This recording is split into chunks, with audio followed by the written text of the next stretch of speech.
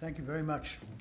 I'm scheduled to give a wrap on what happened or things that I have seen here, and to sort of make some recommendations. So let me very recklessly and boldly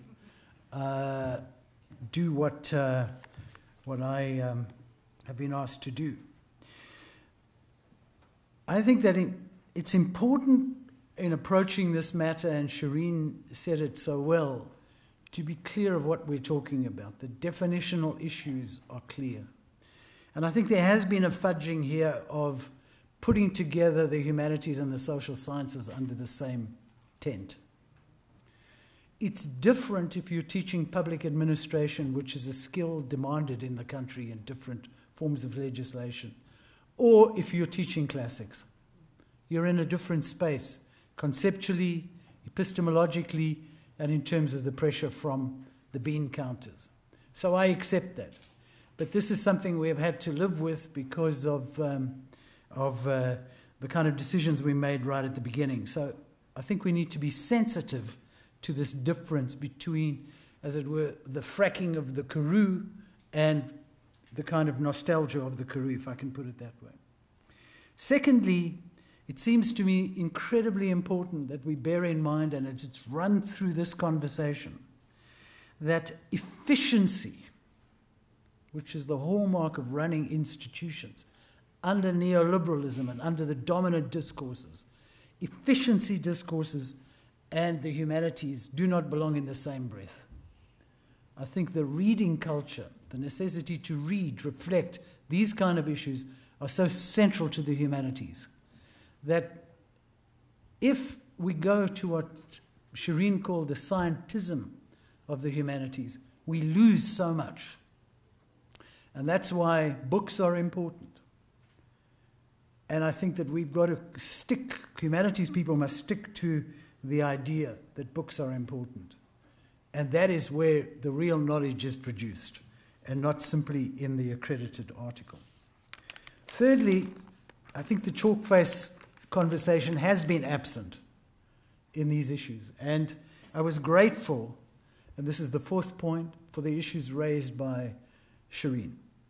Restructure degrees to 4 years, I'm going to come back to that. Fund postgraduates. Shamil Jepi told me some years ago that the success of the Brazilian model, if you look at their publications, am I right? Gone up the day they started to fund postgraduate students. Give them a salary they can live on, give them a stipend, recognize where in their lives they are, give them opportunities to meet together, and your publications will go up. Teaching assistants, absolutely critical. More faculty important, and also field work, funding for field work. Now, all of this is a fiscus problem, and it's a fiscus problem inside the university and nationally. And my friends, if we don't talk about the importance of higher education continuously and engage it in the public domain, no one else is going to do this for us. We have to do this. We have to defend this turf. If you look at the business community, they're out there, they defend their turf all the time. This is a real challenge for us as intellectuals and as professionals. Fifthly, I think the question of the curricula is crucial. And I want to come back to that in a minute, and it's linked to the 4-year degree. What I think, and this is the sixth point, what I think is extraordinarily important is to examine and understand the epistemologies which we use, to negotiate, to understand that where we are located in the territoriality, I got it right, where we are, and who we are. I mean, one of my favorite African stories, if I can tell it, of being in South Africa, I phoned Roger Southall when he was at the at the HSRC, and I asked the lady there, can I talk to Professor Southall? And she said, sir, Professor Southall is in Africa. I said to her, aren't we all in Africa? So I think there's a challenge here, and it's a real challenge. It's a challenge which we have to take up and work with in fundamental ways. And part of that is Michael Neocosmos's point about alternative perspectives. Where is the Salberton studies? Where is the deep stuff that we all know exists about our own experience? Where is that? How can we appropriate and use that? The very last time I was on this platform, it was about innovation. Some of you were here, and a gentleman spoke about, he thought South Africa's settlement, political settlement, should be put on an IT app and sold. So, I mean, this was a bizarre story, but there is something in it. There is something in there, in what we have gone through as a people, that is a deep form of knowledge, which I think increasingly we turn our backs to. We turn our backs away from that, not understanding its theory, its history, its practicality, all of these kind of things. So I think we've got to engage with that. The seventh point is about the divide between the humanities and the social sciences. As I said previously, this is not an either-or question. This is a way in which we understand the world and how we try to make sense of the world. And how we make sense of the world today in the humanities is also through computing. So we have to understand this world, and we have to engage with this world. It has deep implications for pedagogy and for curricula. We know that the students are miles ahead of us on the cell phones. We know that a 10-year-old can tell us how to do this. Their forms of learning are different from ours. And so we have to adapt constantly to this kind of world. And this is a challenge for the humanities as much as it is a challenge for mathematics or physics or other fields. I think we have to see the continent as the archive and the project. And I think that's one of the deep themes that's emerged here, not only in these conversations we've had about being African, but I think Shamil Jeppe has challenged us to see the continent as the archive and the project. And it's going to mean a lot of retooling and a lot of rethinking and a lot of daring to think bold about the continent and about Africa. Also the global south. We've got to see the global south as critically part of who we are. In some ways, and it's completely a wrong way, because this is mainly concerned with the money world, is that the BRICS Association does open up space for us. It's an issue Shamil and I have spoken about before. It does open space for us to get engaged with other countries of the South. But that raises the challenge of language. I have been thrilled, amazed, and a little bit flummoxed about the conversation around language. English is not the only language of knowledge. Let me say that again. English is not the only language of knowledge. And I know, the whole system, our whole academic system is built around English. Publish here, publish there, publish in English. I don't think that we should fall into that trap. 2 years ago, I wrote a chapter for a book in Afrikaans. I wish I'd written it in Afrikaans. My Afrikaans is good, but not that good. It's a wonderful piece of writing. Unfortunately, Dion Geldenhuys did all the translation for me. But anyway, it stands. So I think that we've got to be careful about, recognizing that other language is knowledge. Other languages can exist in knowledge, and knowledge is made by other languages too.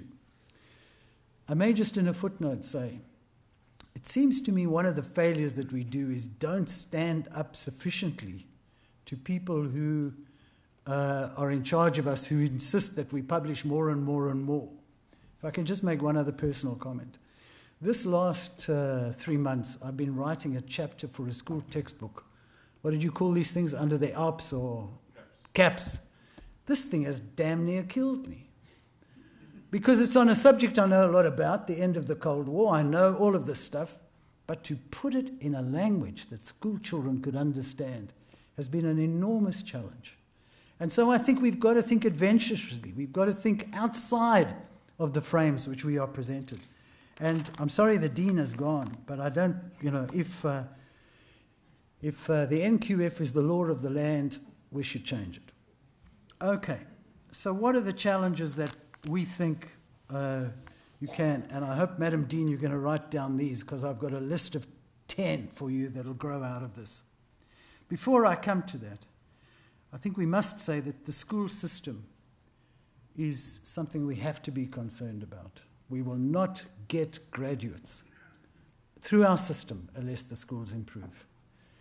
12 years ago, 10 years ago, I was in administration at the University of the Western Cape. I was the vice rector for academic affairs, and I knew then that the school kids going in would be our students in 10 years' time, 12 years' time.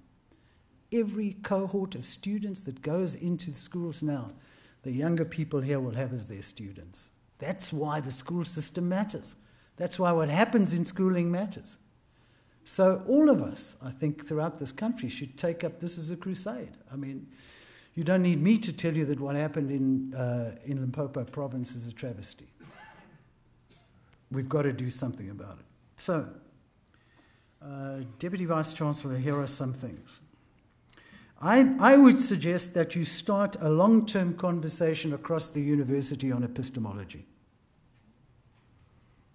And it has to be in the form of seminars on epistemology.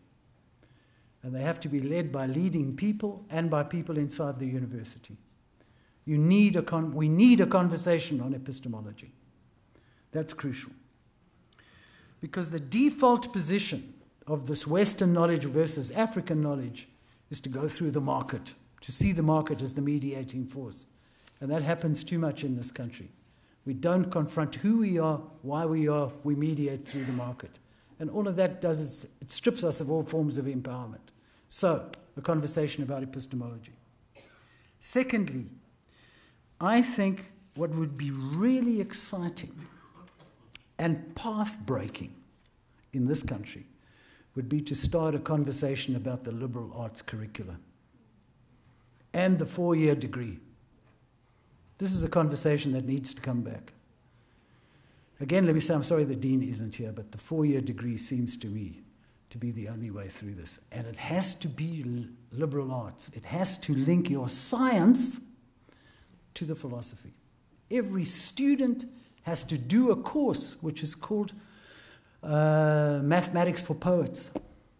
Sounds crazy. My son has the privilege of being a student in Utrecht at the University College in Utrecht. He won a scholarship to go there. He has done a course on Mathematics for Poets. Fantastic. And I said to him, well, this must be a dumbed-down form of maths. He said, are you crazy? This is the most deep maths I've ever studied. So we've got to do these things. We've got to build on these things. So there's a challenge for you. A deep conversation about a liberal arts curricula and a 4-year degree. And that has to put the student first. That has to put it from the chalk face. It's going to be difficult to do. It's not going to be easy to do. I mean, one of the things you could do at UNISA, and this was one of my other points, have you thought of this?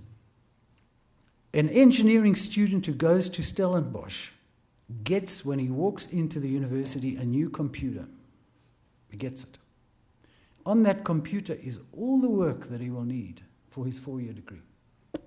All the work. Can you do that at this university? Can you give each student that enrolls? I mean, the figures are astronomical, but the prices are coming down of computers. The prices of your publishing of books and pamphlets, I bet you, is going up. Okay? Is there a moment where these things can meet? Where every student who comes to this university has a computer and everything on the computer that the student needs. Now, there's a challenge. If you're a distance university, that's the challenge. But you can change. I mean, we've got to change the way we think about these things. Fourthly, because I've mentioned three already, I think that we should accept the challenge of publishing with our students. We should accept that as a challenge. We should find ways, without abandoning these really important points that Shireen raised about nurturing individual critical facilities or faculties. We should still encourage ways to publish with students, because that is the pathway to beginning. But not only publishing in the so-called magic list, you know, the so-called list that the dean gives every day. You have to publish here and here and here and here and here. Publish it where you think things can matter. Where you think things can matter. That's important. I mean, at the ASIF Council, there was a long period inside ASIF where, the conversation was really about publishing in international journals. Suddenly the scientists said to us, no, internationally people are saying this knowledge should be published locally. So publish in local journals. I think we've got to nurture local journals. We've got to say these things are important to us because this is where our knowledge is, and it's important because it matters to us. It can change us. I was struck by